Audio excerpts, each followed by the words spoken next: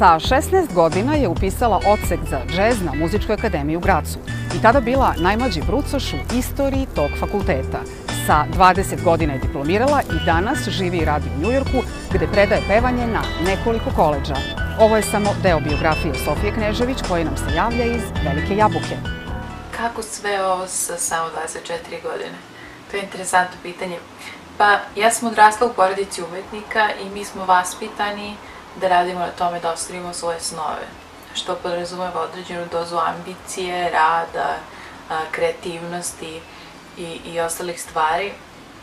Tako da je nekako bilo meni lično je bilo prirodno da se krećem tom brzinom i u tom smeru, pošto sam ja rano otkrila šta je zapravo to čim ja hoću da se bavim u budućnosti.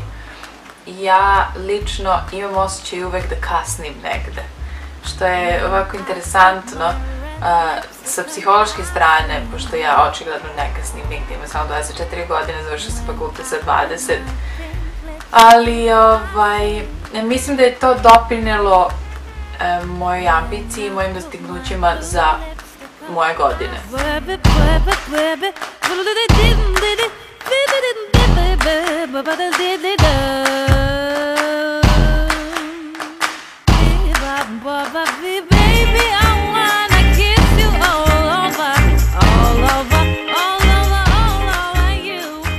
Pre nego što sam došla u Njujork, ja sam studirala u Austriji i čim sam otišla u Austriju prvog dana sam znala da ne bih voljela da provedem svoju karijeru ili svoj život u Austriji, već da je moje mesto ili Beograd ili neko drugo mesto.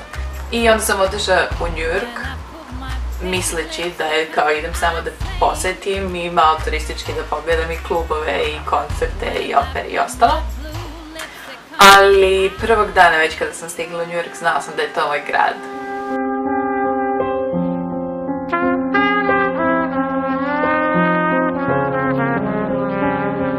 O životu ove mlade džezerke snimljen je dokumentarni film Sofijazz u režiji Igora Simića. Učestvovala je i u filmu Ljubav dolazi kasnije u režiji Hadži Aleksandra Đurovića, koji je nagrađen na festivalu Beverly Hills. All my thoughts are of you, for I'm so completely yours. Try to hear folks chatter, and I know you cheat. Zanimljivo je da je reditelj Herman Vaske uvrstio u film Duh Balkana, pored Marine Abramović i Anđeline Jolie. Cilj autora bio je da prikaže svetskoj javnosti onu drugu, manje poznatu stranu Balkana, kroz razgovore sa poznatim ljudima iz oblasti filma, umetnosti, filozofije. Da predstavi kreativni potencijal naroda koji žive na ovim prostorima. Zajdi pomrači se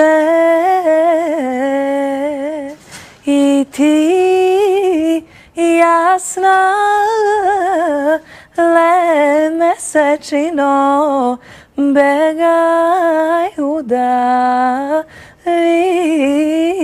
se. Ja sam iz Srbije, ja sam Srpkinja i tako sam i vaspitana. Vaspitana sam da to ne zaboravim i da se zapravo time ponosim. Tako da meni je uvek srpski mentalitet draži. Prosto je to nešto što je meni u genima i ja to razumem i mnogo sam u intimnim odnosima sa jezikom i sa načinom života, tako da i ta toplina koju naši ljudi posjeduju, iako postoji gomila ljudi koji stalno se žali kako ni u Srbiji ne valja. Neke stvari ne valjaju, neke stvari valjaju, tako je svuda u svetu.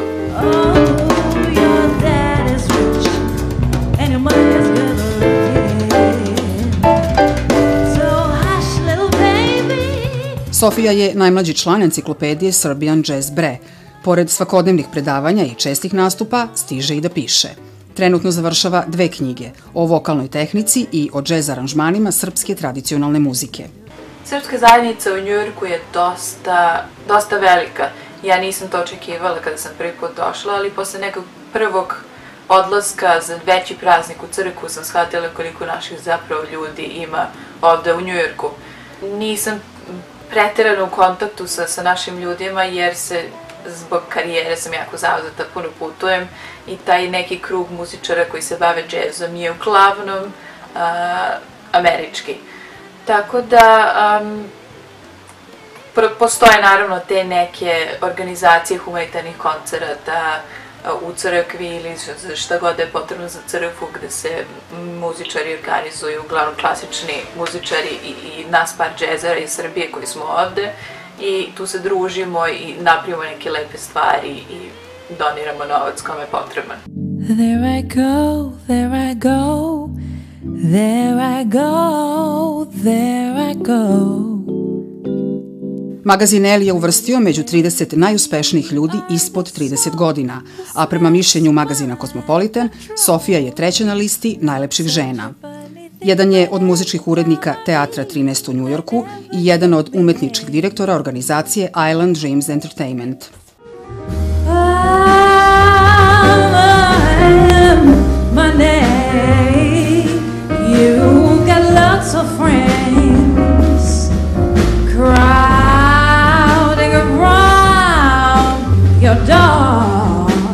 Kao jedno od 5 dece, Sofija je vezana za porodicu i često dolazi u Srbiju.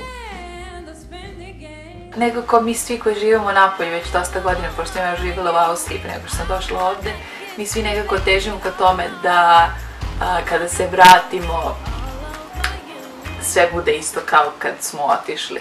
Naravno, to se ne dešava. Tako da svaki put se iznenadim kako se neke stvari promene, kako se promeni grad, neke stvari se otvore, neke stvari se zatvore, bioskopi, teatri, prodavnice i ostalo, i to je nešto za što smo mi vezani ako smo odrastali u određenom kraju. Naravno i ljudi koje poznajemo se menjaju dosta, tako da to je nešto što ja primećujem da se menja. Za ostale stvari stvarno ne znam, ja nisam upućena ni u politiku, ni u bilo kakve te neke događaje koje se tiču baš državnih stvari, tako da ne mogu ništa da kažem što se toga tiče, ali generalno sve u životu se menja, ništa ne ostaje isto, tako da što pre to shvatimo, bolje ćemo se naviknuti na promene. Na leto Sofiju očekuje turneja po istočnoj obali Amerike. Pored svega što ste čuli u priči, ova mlada devojka angažovana je u još nekoliko kampanja i organizacija, i sve to sa samo 24 godine. Možda nije loše razmišljati kao Sofija, da stalno negde kasnite. All over you, all over, all over you, all over you.